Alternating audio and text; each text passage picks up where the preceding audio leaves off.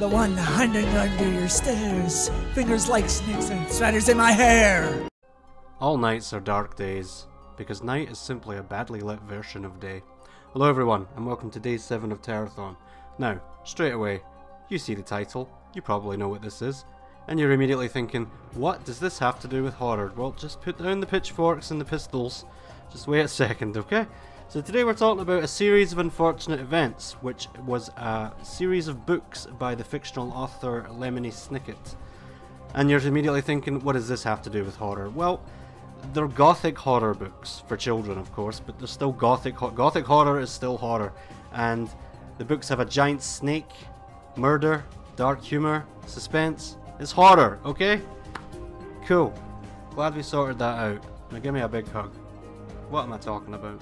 So, a series of unfortunate events is a series of 13 books centering on the Baudelaire orphans, Violet, Klaus and Sunny, and they're being hunted by the actor Count Olaf for their parents' fortune.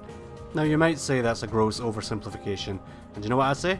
Fuck off. No, it really is, but there's more to it than that. So, the author was a man who called himself Lemony Snicket, and he's actually a character in the stories as opposed to just a narrator. But the real identity of the author was a man named Daniel Handler, an American, and the books were illustrated by a man named Brett Hellquist. To further the series' connection to horror, it referenced a lot of famous horror actors, authors and works. For example, it referenced Edgar Allan Poe, The Cabinet of Dr. Caligari, The Hunchback of Notre Dame. But of course, to muddy the waters, it referenced a bunch of stuff that's completely unrelated to horror, like Charles Baudelaire, Moby Dick, Shakespeare, Monty Python of all things, and T.S. Eliot.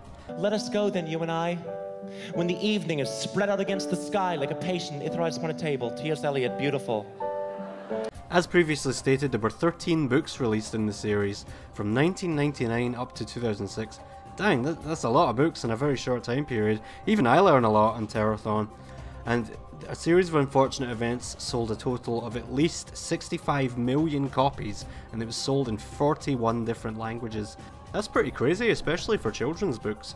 My personal history with the series is that I started with the audiobooks narrated by Tim Curry, at least for the first couple of books, and then the author Daniel Handler took over in character as Lemony Snicket, and he did the audiobooks, and I made it all the way up to the Ersatz Elevator, the 6th book in the series. And then in 2004 a movie of the series came out starring Jim Carrey, and again on a personal note, I went to see this movie in the cinema at the age of 13, and it introduced me to the actress Emily Browning, and it started a lifelong love affair with said actress.